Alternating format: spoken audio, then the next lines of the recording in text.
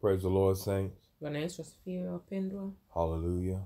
Hallelujah. I am Elder Cosmin E. Sims. Na mimi ni Mama Felicia Boke Sims. And we're of Jesus Reigns Restoration Ministry. Praise the Lord. Bwana Yesu asifiwe. This is part 2 of our lesson. Hii ni sehemu ya pili ya somo hili. God is love. Mungu ni upendo. Amen. Amen. Hallelujah. Hallelujah. Would you turn your Bibles to 1 John 4 and 7. Fungue Biblia zetu kwa waraka wa kwanza wa Yohana sura ya 4 kuanzia mstari wa 7. 1 John 4 and 7, we'll be reading from verse 7 to verse 21. Tutasoma sura ya mstari wa 7 mpaka 21. Read verse 7, please. Tutasoma 7 katika jina la Bwana. Wapenzi, na mpendane, kwa kuwa pendo latoka kwa Mungu, na kila apendaye amezaliwa na Mungu, naye anamjua Mungu. Beloved, let us love one another, for love is of God, and everyone that loveth is born of God, and knoweth God. You're born of God, you know God if you display love, the love of God. Pendo wa Mungu. Could you say that, please? Yani, kama ukionesha upendo, wewe unamjua Mungu, na unahesabika kuwa umezaliwa na Mungu. Amen. Amen. To love one another. Let us love one another. The apostle is encouraging us to do, which God commanded us to do. He said, a new commandment I give you, that you love one another. Hapa mtumishi wa Mungu anatuhimiza tupendane. Kwa maana tukipendana inamaanisha upendo wa Kristo. Tunadhihirisha upendo wa Kristo umo ndani yetu. Read verse 8, please. Tasoma 8 katika jina la Bwana. Yeye asiyependa hakumjua Mungu, kwa maana Mungu ni upendo. He that loveth not knoweth not God, for God is love. You don't know God. You don't know of his spirit. You don't have his spirit. If you have his spirit, you're not displaying his spirit properly. Kama huoneshi upendo, ina maana huna Roho Mtakatifu. Huoneshi upendo au uwepo wa Roho Mtakatifu ndani yako. Kama una Roho Mtakatifu ndani yako, inabidi uweze kuonesha upendo. Yeah, hallelujah. You don't know God. Yani wewe unajidhihirisha kwamba haumjui Mungu vizuri. Why? Because you're not displaying God. The Spirit of God should be, the Spirit of Christ is in you. If you're not displaying that Spirit that's in you of Christ, then you don't know him. You don't have it. Yani Roho wa Kristo anakuwa hayumo ndani yako. Ina maana haupo naye. And if you have it, you're about to lose it. It will, according to 1 Corinthians 13th chapter, it will vanish. It will go away. Kulingana na waraka wa kwanza wa Korinto 13, una hatari ya kupoteza Roho wako Mtakatifu kama huoneshi upendo. Amen. Amen. Verse 9, read that please. Mstari wa 9 nitasoma katika jina la Bwana. Katika hili pendo la Mungu lilionekana kwetu, kwamba Mungu amemtuma mwanawe pekee ulimwenguni ili tupate uzima kwa yeye. In this manifests the love of God towards us, because God sent his only begotten Son into the world, that we might live through him. Amen. Amen. They talk about the sacrifice, God's passion, that hallelujah of the cross, that where the shedding of his precious blood, hallelujah, for the remission of sins, that we will have an opportunity of eternal life to be with him. Amen. Yani kupata uzima wa milele. Tuoneshe upendo wa Kristo, tumpende Mungu, tupende watu wake, tutii neno lake, tuweze kupata uzima wa milele. Verse 10, read that please. Tasoma 10 katika jina la Bwana. Hili ndilo pendo, si kwamba sisi tulimpenda Mungu, bali kwamba yeye alitupenda sisi, akamtuma mwanawe kuwa kipatanisho kwa dhambi zetu. Herein is love, not that we love God, but that he loved us and sent his Son to be a perpetuation for our sin, a sacrifice for our sin, which I just explained. Yani hapa nitoka kueleza yeye Bwana Mungu kutupenda sisi, alimtoa mwanawe akatolewa dhabihu kwa ajili ya ondoleo la dhambi zetu. Amen. For God so loved the world that he gave his only begotten Son, that whosoever believe upon him shall not perish but have eternal life. Tunaona vile waraka wa Yohana mtakatifu 3:16 inasema Mungu aliupenda ulimwengu akamtoa mwanawe wa pekee ili kila yule aaminie asiangamie bali apate uzima. It was God's love, hallelujah, for you and I, hallelujah, that he would sacrifice his life for our liberty. Atoe maisha yake kwa ajili ya uhuru wetu. Amen. Amen. Read verse 11, please, and 12. 11 na 12 katika jina la Bwana. Wapenzi, ikiwa Mungu alitupenda sisi hivi, imetupasa na sisi kupendana. Hakuna mtu aliyemwona Mungu wakati wowote. Tukipendana, Mungu hukaa ndani yetu, na pendo lake limekamilika ndani yetu.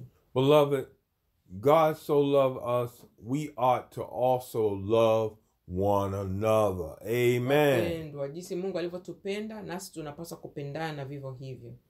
That's self-explanatory. Hiyo inajielezea yenyewe. No man have seen God at any time. If we love one another, God dwell in us, and his love is perfected in us. Amen. Amen. 12. Hakuna mtu aliyemwona Mungu wakati wowote. Tukipendana, Mungu hukaa ndani yetu, na pendo lake limekamilika ndani yetu. Amen. Amen. If we love one another, tukipendana sisi wenyewe kwa wenyewe, the man of God is telling us, hallelujah, through his word, through the word of God and through the Holy Ghost, mtumishi wa Mungu anatuambia kupitia neno la Mungu na kupitia Roho that Mtakatifu God dwell in us. kwamba ni uhakiki kwamba Roho wa Mungu, Roho wa Kristo anaishi ndani yetu. Amen. Amen. We know that he dwell in us because we have his spirit. Tunajua anaishi ndani yetu kwa maana tuna Roho wake. When he, the Spirit of truth, come to you, he will lead you and guide you in all truth. Yani yeye Roho wa Kristo akiwa ndani yetu, tuna uzima wa milele. Don't you know that your body is the temple of the Holy Ghost where God dwell? Haujui mili yetu ni hekalu la Roho Mtakatifu ambapo Roho wa Mungu anaishi? According to scripture, according to the word of God, if you defile God's temple, he will destroy you. Kulingana na maandiko, ukiharibu hekalu la Roho Mtakatifu, Mungu atakuharibu. But you can defile God's temple with hatred. Jinsi mojawapo ya kuharibu na kunajisi hekalu la Roho Mtakatifu ni kwa kuwa na chuki. And that's of the devil. Na hiyo ni ya shetani. Amen. And God will not dwell in no unclean temple. Na Roho wa Kristo hawezi kukaa katika hekalu lililokuwa najisi. Remember, God is love, and the love of God will leave you if you don't display it. Kumbuka, upendo wa Kristo utaishi ndani yako, lakini usipoutumia, usipoonyesha kwa watu, upendo huo utapungua na utatokomea. Remember, Jesus said, if you love me, you will keep my commandments. Kumbuka Bwana Yesu alisema tukimpenda yeye, tutachunga amri zake. Whatsoever I tell you, chochote kile anachotuambia. The children of Israel sinned against God with idol gods and disobeyed God's word, and the love of God left them. Wana wa Israeli walimkosea Mungu kwa kupungua upendo wa Mungu ndani yao, na Mungu aliwaacha. God allowed his enemies to whip them. Mungu akaruhusu adui zao kuwaangamiza. Enslaved them. Kuwaweka utumwani. It was only for a while. Ilikuwa kwa muda,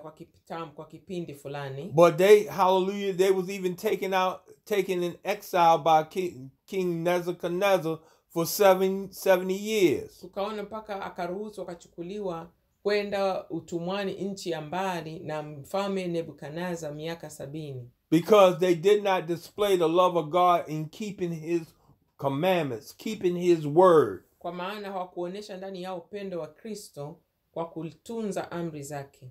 And the love of God among them had waxed cold. Na upendo wa Kristo ndani yao ukawa umekuwa baridi. Amen. Amen. Not honoring their true God, which is the Lord thy God. Wasipomsifu na kumheshimu Mungu wao wa kweli. Seeking other gods. Wakitafuta miungu mingine. The Lord God said, I'm a jealous God and put no other God before me. Bwana akawa ameshawaambia wasiweke miungu mingine mbele yake yeye. Amen. Amen. Provoking God to jealousy. Wakisababisha Mungu akaona wivu. I'm your creator, I worship you. I mean, the Lord said, I'm your creator. I created you. I created you in my image, but you're going to seek other gods. Alikuwa anawaonya, anasema yani mimi nimewaumba, ni Bwana Mungu wenu nimewaumba. Mnaenda leo kutafuta miungu mingine? Feeding you, clothing you, protecting you, and you seeking other gods. Yani nimewalisha, nimewavika, nimewalinda. Leo mnaenda kutafuta miungu mingine? Bwana alikasirika sana. Where's the love? Upendo wa Mungu ulipungua ndani. You lean into your own understanding, you're doing your own thing. Where's the love? Yani upendo uko wapi? Praise God. Kufuata tunayoona sisi yanafaa. Thank you, Jesus. Badala kumtii Bwana Yesu. Hallelujah. Hallelujah. Let me go to verse 9, verse 10. Herein the love, herein is love. This is love. That not that we love God, but that he loved us and sent his son for perpetuation for our sin, a sacrifice for our sins. Beloved, if God so loved us, we ought to also love one another. No man have seen God at any time. If we love one another, God dwelleth in us, and his love is perfected in us. His love is perfected in us. Hallelujah. Upendo wa Mungu unakamilika ndani yetu iwapo tunampenda Kristo inavyotakiwa sana maandiko. Mstari wa 10 unasema, hili ndilo pendo, si kwamba sisi tulimpenda Mungu, bali kwamba yeye alitupenda sisi akamtuma mwanawe kuwa kipatanisho kwa dhambi zetu. His love being perfected in us. Remember I told you the scripture say perfect love cast out all fear. Kumbuka maandiko yanasema upendo uliokamilika huondoa hofu yote. But if you fear, lakini ukiwa na hofu, you're not perfect in love. Umepungukiwa ukamilifu katika upendo. You're not perfect in his love. Katika upendo wa Yesu Kristo. Amen. So amen. That means there's a defection. Ina maana kuna kasoro. There's a breakdown. Kuna mapungufu. There's a breach. Kuna ufa. And you can't have any holes in your armor when you're fighting the devil. Na huwezi kupambana na adui shetani wakati una mashimo katika ngao yako. Amen. Na katika vazi lako la vita. Hallelujah. A little crack in a dam can turn into a big crack and destruction. Kukiwa na ufa katika damu ni ile ambayo inazuia maji kuleta umeme. Kukiwa kuna ufa kidogo tu linapasua hiyo nani yote. Amen. A little leaven will leaven the whole lump. Chachu ndogo, chache kiasi kidogo inaharibu donge zima. Amen. Amen. We have to be careful lest we let these things slip. And sometimes we do get angry. Inabidi tuwe waangalifu katika haya. Na wakati mwingine tunakasirika. But we're instructed to be angry but sin not. Tunaelekezwa tukasirike, tutakwazwa, lakini tusitende dhambi katika hayo makwazo. There are things that are done on a daily basis to Christians that will vex your spirit. Kuna mambo ambayo Wakristo wanapitia na wanatendewa ambayo yatachafua roho yako. Examples. Kwa mfano, people were using profanity. Kwa mfano unakutana na watu wanatumia lugha chafu. People with lewd behavior. Watu wana tabia chafu, mbovu. People dressing half naked. Watu wanavaa nusu uchi. Or being naked. Au wanatembea uchi kabisa. And people just with that lewd behavior, the perversion that goes on, that's being shown on various media outlets. Naona uchafu unaoonyeshwa TV, YouTube, Facebook, media, you name it. Facebook. Even in the street among our children. Hata kwenye mitaa hii tunayoishi mingine katikati ya watoto wetu. Young man showing his buttocks. He should have his pants down around his knees. Unaona kijana anatembea suruali imeshuka chini. It's disrespectful. Inaonyesha makario. Ni kukosa heshima, ni kukosa maadili mema. Our young daughters and girls dolled up like prostitutes. Unaona watoto wetu wasichana wadogo wanavaa kama makahaba. Doing lewd dances. Wanacheza michezo, yani dansi za kipepo kabisa za And as Apostle Paul was angry and upset with where he went, there was idolatry, people worshiping idols.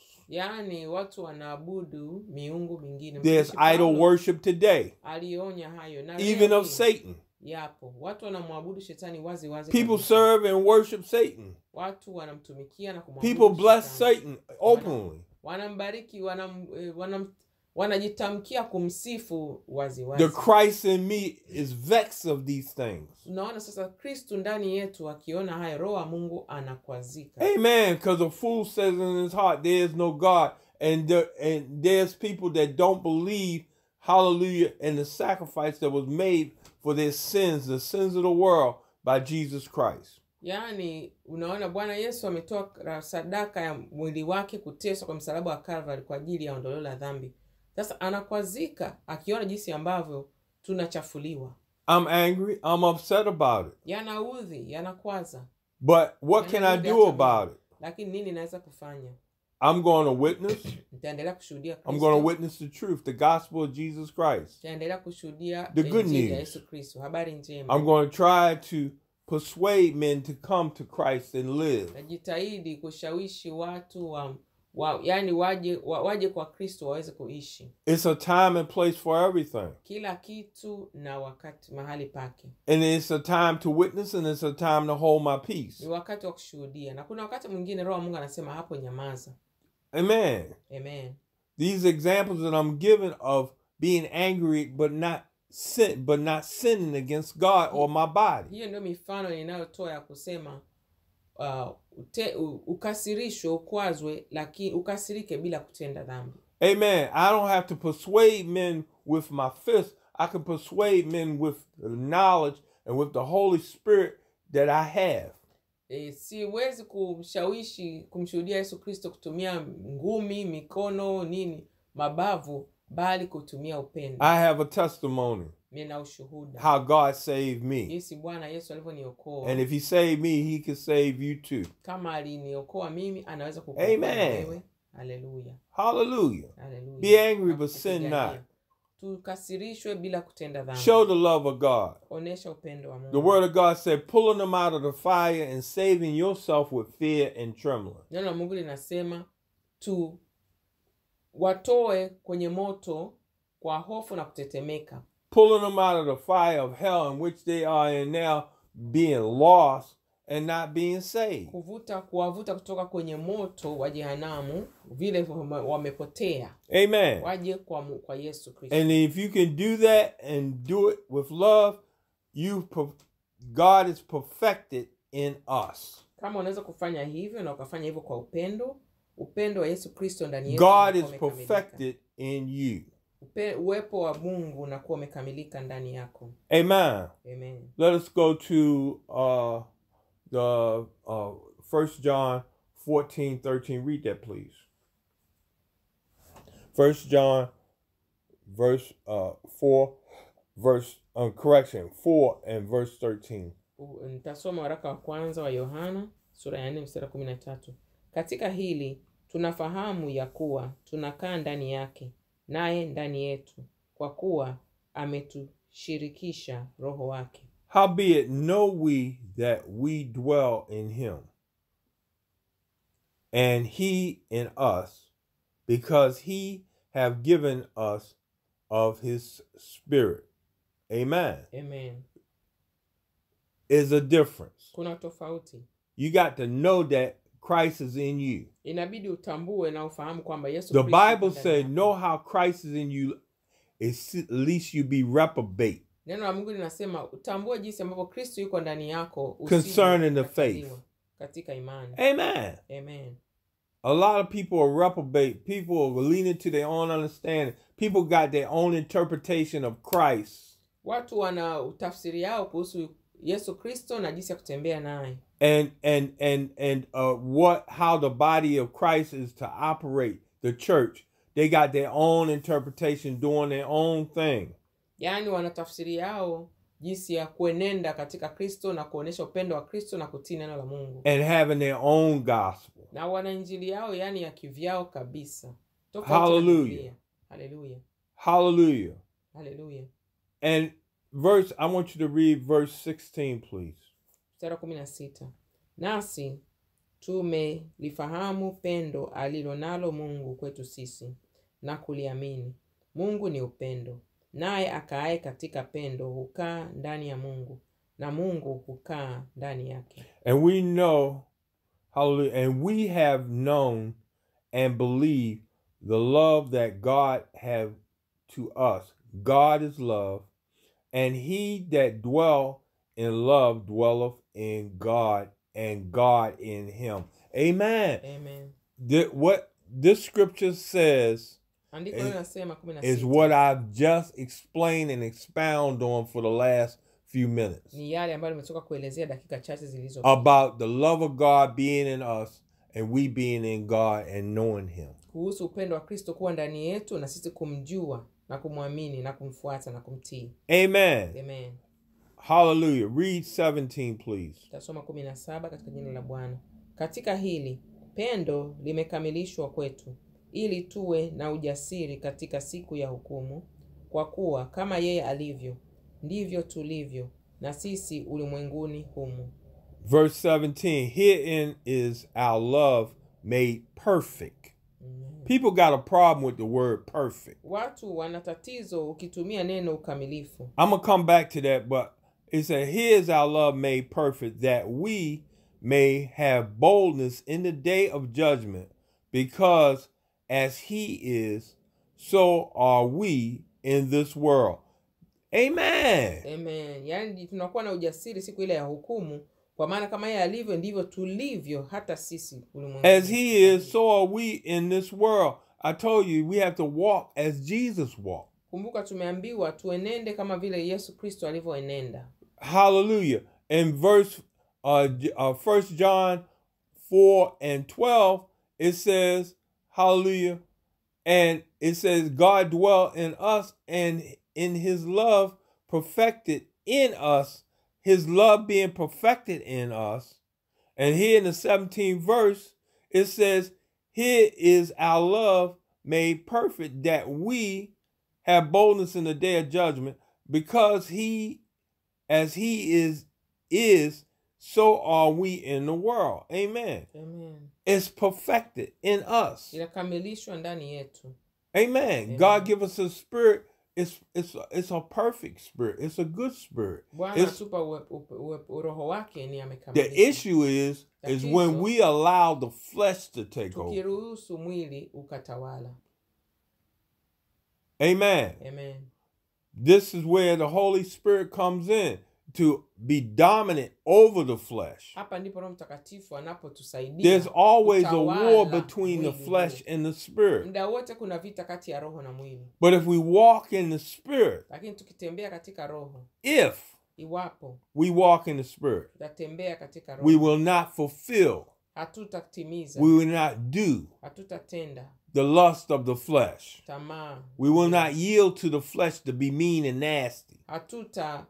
Jiendekeza katika mwili yani we will not yield to the flesh to do what we want to do. Kufanya mambo ambayo hii mwili hulka ya dhambi inataka kutenda. But our mindset is to serve the Lord.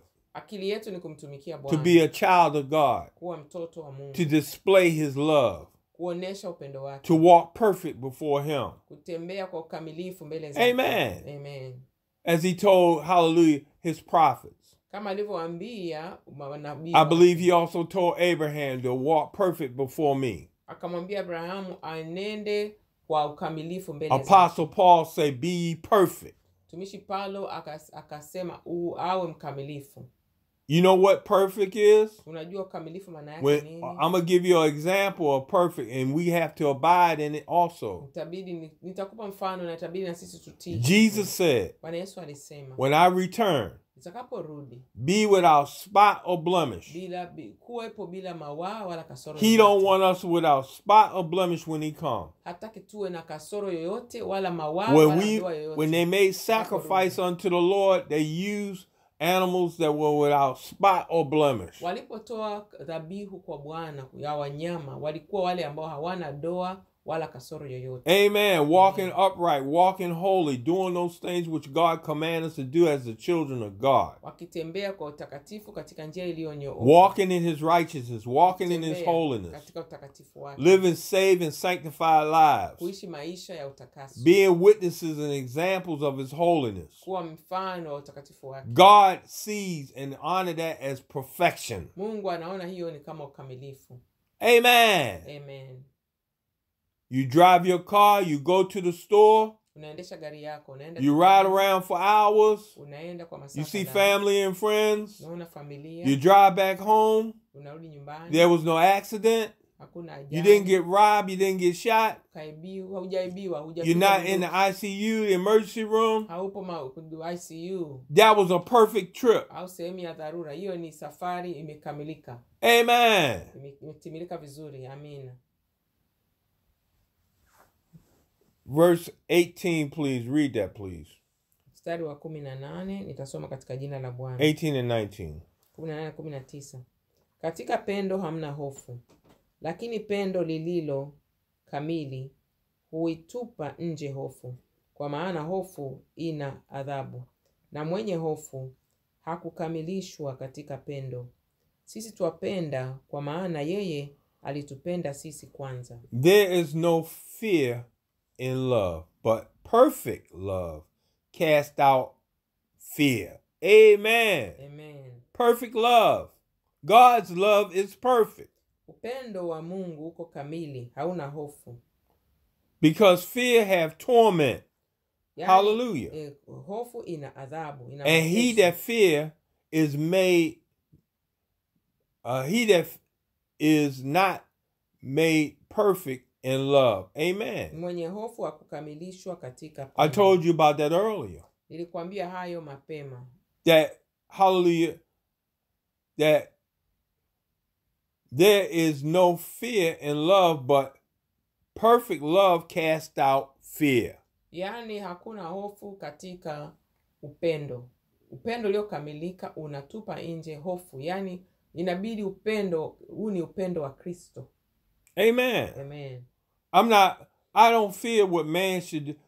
The Lord is my light and my salvation. Whom shall I fear? Whom shall I be afraid? Bwana Yesu ndio nuru yangu na uzima wangu. Ni nani nimuogope nani? Yani hapa ni hofu katika kutimiza neno la Bwana. The Lord is the strength of my life, and whom shall I be afraid? Bwana ndio nguvu ya uzima wangu. Ni nani nimuogope nani? Amen. Amen. And that's why when the enemy kicks up his heels against me, he threatened me.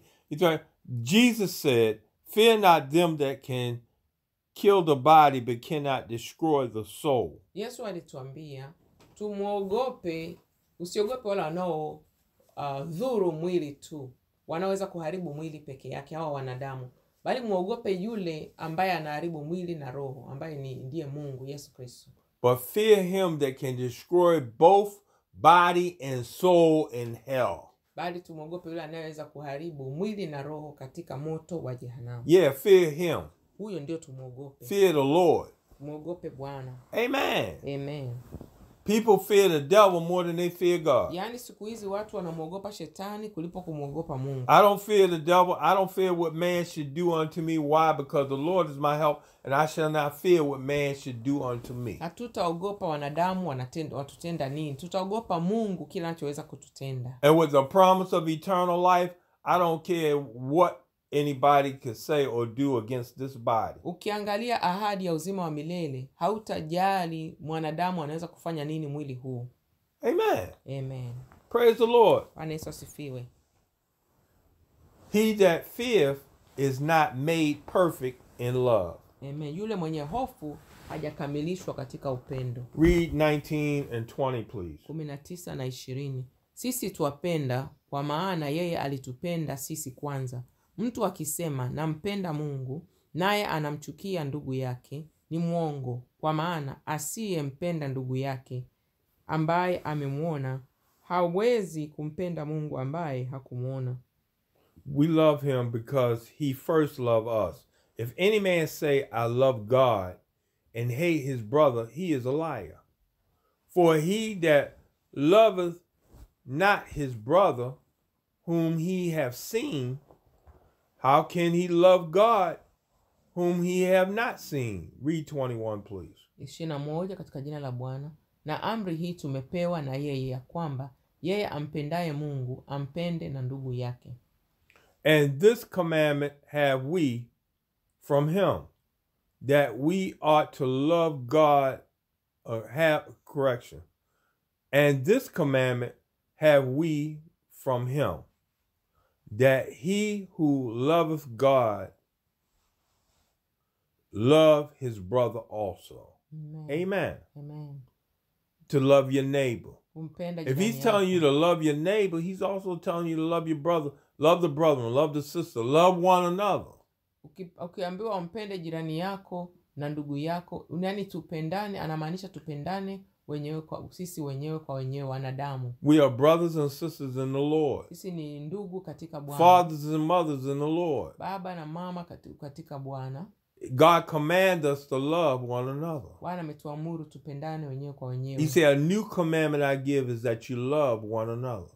Amri mpya ametupatia kwamba tupendane. Amen. Amen. Well, Paul wrote about wars and bickerings and fights in the church of God, in the house of God. Ndio maana watumishi wa Mungu walioandika kwenye neno la Mungu Agano Jipya, and that these things should not be. Alionya kuhusu haya mambo yanayotokea ndani ya kanisa. Amen. I ain't going to church. I'm not going to the house of God to fight and argue and to be mean or to be nasty. Yeah. When souls need to be saved. Yani kanisa sio sehemu ya kwenda kugombana au kuleta ugomvi wakati nafsi. When God need to be worshiped. Ambako Bwana anatakiwa abudiwe. God has brought me through and gave me life that I'm in the land of the living, and I want to go and say thank you and give him glory, give him worship. Sehemu ambayo Bwana ametuokoa na mengi, tunatakiwa kwenda kumpa sifa na utukufu. Sio sehemu ya kwenda I can't take that. I can't take hatred to his altar. Siwezi kupeleka chuki katika madhabahu yake. Amen. Amen.